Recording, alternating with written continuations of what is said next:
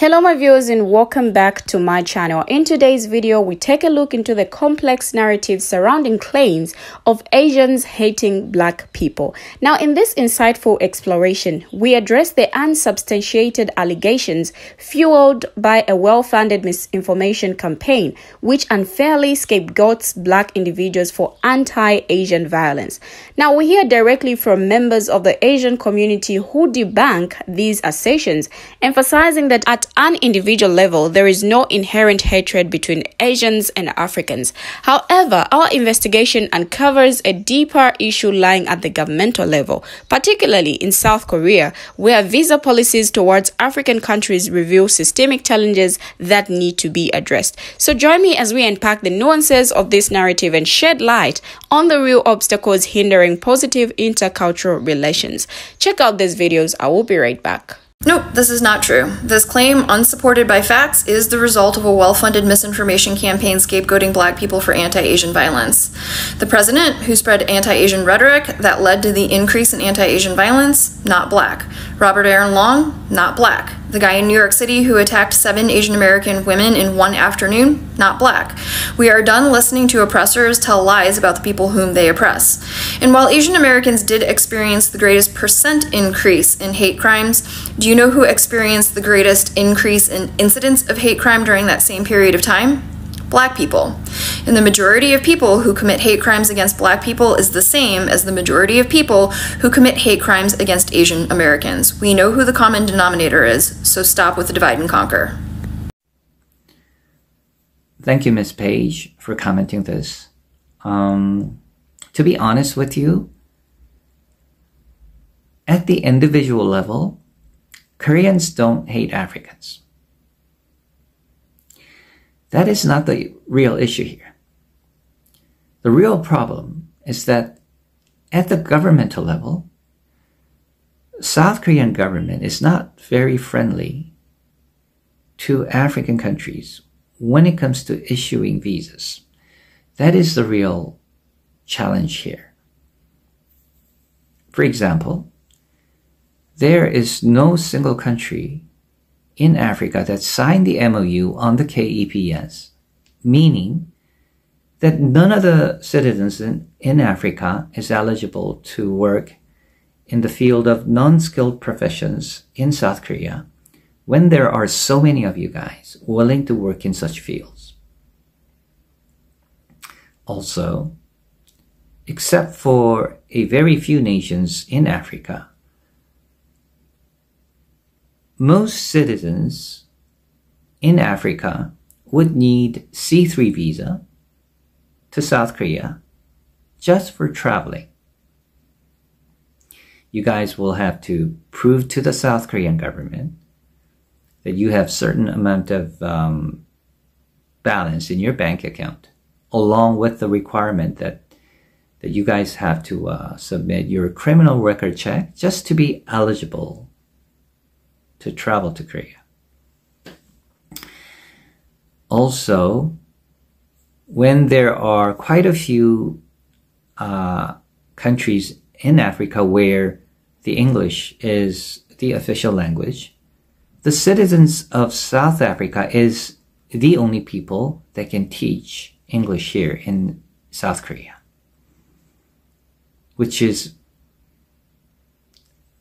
discriminatory. Right? Discriminative against you guys that speak English as your official language. Lastly, Koreans tend to, subtly despise those people from those countries where the GDP per capita is relatively low. Koreans don't say it out loud on the surface, but I cannot deny that there is tendency for South Koreans to, have a little bit of contempt for those people with low GDP per capita. And there are many more issues other than these factors that I've just mentioned. But hopefully this is informative to you guys. So how to move to South Korea? The best bet is to start schooling first. I mentioned this in one of my previous videos, so hopefully you can go check out the video. Anyways, thank you for listening. I'll come back to you guys with more of the relationship with the South Korean government and the African countries. Have a great day. This comment was left a couple of months ago, but I only just saw it, and it was left on a video in which I discuss how Asian Americans can participate in both racial discrimination, which is interpersonal bigotry, as well as racism, which is contributing to systemic racism that oppresses Black, Brown, Indigenous, and other people of color. And this ability to contribute to systemic racism that oppresses Black people is important in the ongoing discussion of why Asian American-owned businesses operating in Black communities are problematic. The most well-known way that Asian Americans can contribute to the oppression of Black people is through the model minority myth, which states that Asians can be experiencing things like oppression and poverty, but they're quiet, hardworking, and they don't protest, and because they have strong family values that emphasize things like education and hard work, they're able to pull themselves up by their bootstraps and go from poverty to prosperity, often in one generation, proving that the American dream is true. The negative implication oppresses Black people because it says that if other oppressed groups are not able to achieve the same result, the problem is not systemic within the United States. The problem has to be cultural. What's important to remember is that the model minority myth is exactly that. It is a myth. It involves perpetuating stereotypes and manipulating data to create a misleading picture. And it also oppresses Asian Americans who don't fit the model, which tends to apply narrowly to East Asians who are affluent and often who have paler skin. An issue right now is that there are Asian Americans who are actively contributing to spreading misinformation about anti-Asian violence and who the perpetrators are. And this is oppressing Black people by putting the blame on them, which leads to more policing of Black people. And it's an unfortunate reality that the United States has a history of weaponizing the positionality of Asian Americans to oppress Black people. And this goes all the way back to the 1800s when post-emancipation plantation owners thought that they would recruit Chinese laborers to create competition between Chinese laborers and Black laborers, and hoping that the Chinese laborers would undercut the Black laborers. This competition really didn't come to fruition because Chinese laborers and Black laborers did not fall for the divide and conquer. They demanded the same wages, and when the Chinese laborers weren't given that, they left.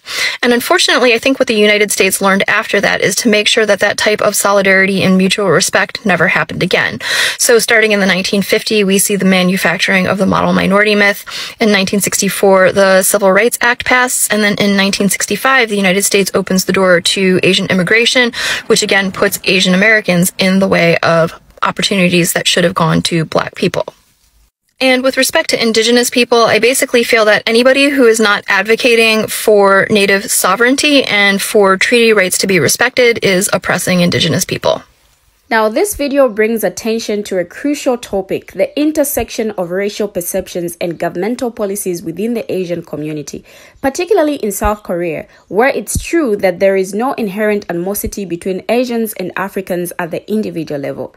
Now, it's important to acknowledge the systemic challenges that exist. According to reports, South Korea's visa policies towards African countries have indeed been criticized for being stringent and sometimes discriminatory. For instance, a study by the Korea Institute for International Economic Policy found that South Korea grants fewer visas to African passport holders compared to other regions. Now, this imbalance in visa issuance can perpetuate the perception of unfriendliness towards Africans, even if it's not rooted in personal animosity. It's crucial to highlight the broader context of anti-Asian violence and the misinformation campaigns that exacerbate tensions between different communities. Instances of violence against Asians, particularly during the COVID-19 pandemic, have sparked fear and suspicion, leading to scapegoating and misplaced blame. By addressing these issues with factual evidence, I feel we can foster a more nuanced understanding of the challenges faced by various communities and work towards constructive solutions that promote inclusivity and mutual respect. Reports from various sources, including government agencies and international organizations, highlight disparities in visa issuance between African countries and other regions. For example, a study by the United Nations Development Programme found that African passport holders face greater difficulty obtaining visas for travel compared to passport holders from other continents.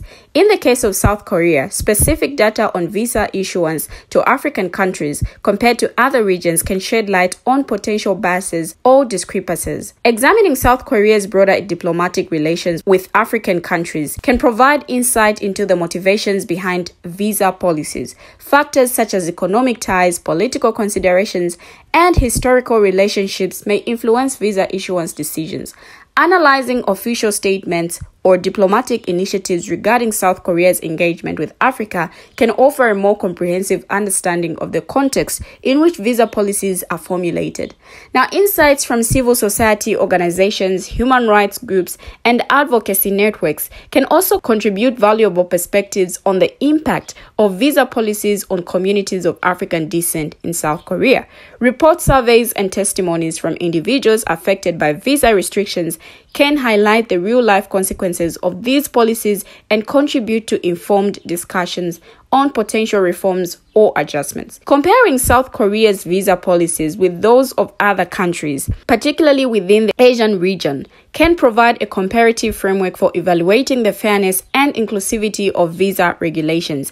Understanding how different nations approach visa issuance for African travelers can help contextualize South Korea's policies and identify areas for improvement or alignment with international norms and standards. Now, watching this video is both enlightening and frustrating. It's reassuring to hear members of the Asian community debunking the false narrative of inherent animosity towards Black individuals. However, the revelation of systemic challenges at the governmental level, particularly in South Korea's visa policies towards African countries, is disheartening.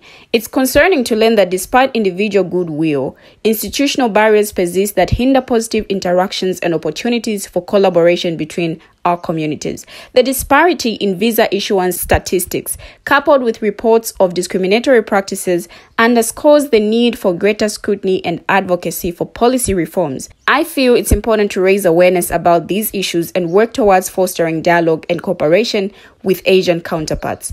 The broader context of anti-Asian violence and misinformation campaigns underscores the interconnectedness of our struggles against discrimination and prejudice. By standing in solidarity with one another and amplifying each other's voices, we can collectively challenge stereotypes and systemic injustices that perpetuate division and hostility. Understanding the historical relationship between Black and Asian communities can provide context for current dynamics. For example, in the United States, there have been instances of solidarity between Black and Asian activists during the civil rights movement, as well as tensions stemming from economic competition and stereotypes perpetuated by mainstream media. Recognizing the intersectionality of identities within both the Black and Asian communities can deepen our understanding of shared experiences and challenges. Factors such as gender, class, and immigration status intersect with race to shape individuals' experiences of discrimination and privilege. Despite institutional barriers, there are numerous examples of cultural exchange